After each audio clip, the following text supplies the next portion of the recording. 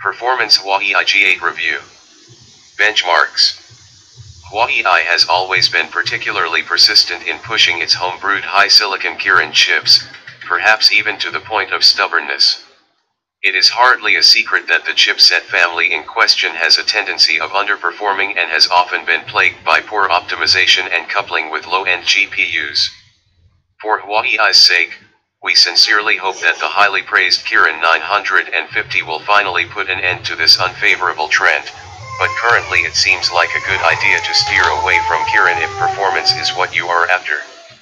However, the OEM does make exceptions in its SoC choices from time to time, especially when it comes to mid-range solutions.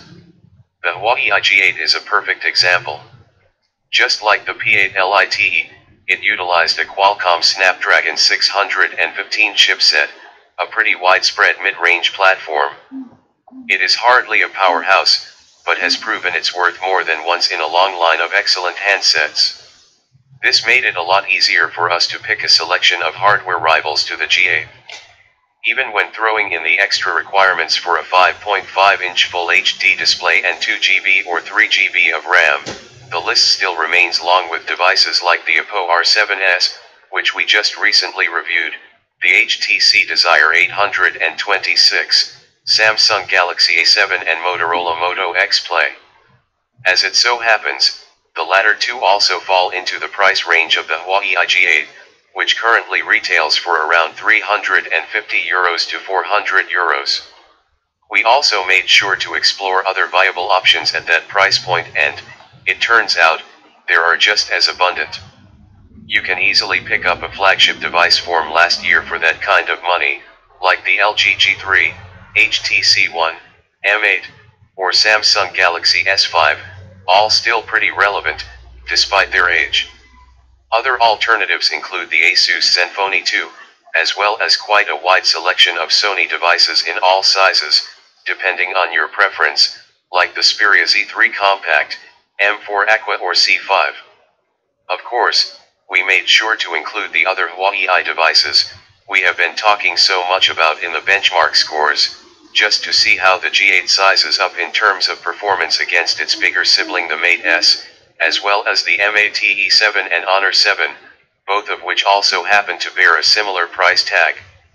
While the Snapdragon 615 undoubtedly has plenty of power to run the G8 smoothly, and the aforementioned observations about the Kirin line of chips is still true, it is only fair to point out that amidst all the aforementioned Huawei devices with their Kirin 923 or 935 chipsets, the Snapdragon 615 is actually least powerful both in terms of CPU and GPU.